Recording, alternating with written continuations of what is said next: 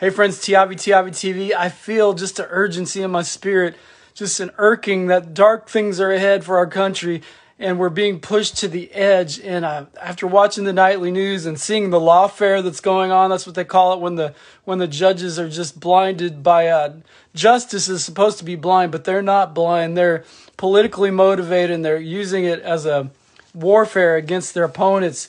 And that's like what they call a banana republic. And that's what our country has turned into. And we need to pray for our country because they're pushing it to the brink. And I feel an urgency in my spirit. Not just that, but with the wars coming, there's dark things they're planning and they're pushing us towards it. And I feel it in my spirit.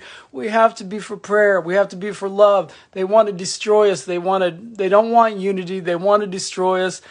We have to unite in love and prayer for freedom. We can all agree that we want to be free. And if they're using justice corruptly, they'll use it against you corruptly. Just because it's Trump now, it's Giuliani, anybody that stands against them, they'll use it against you later. Even Democrats agree, like RFK Jr., like some of the other ones, I can't think of their names quick enough. Tulsi Gabbard and others agree it's wrong. Stand up, America. Pray right now. Intercede in our behalf. This is Tiavi TV. I love you guys.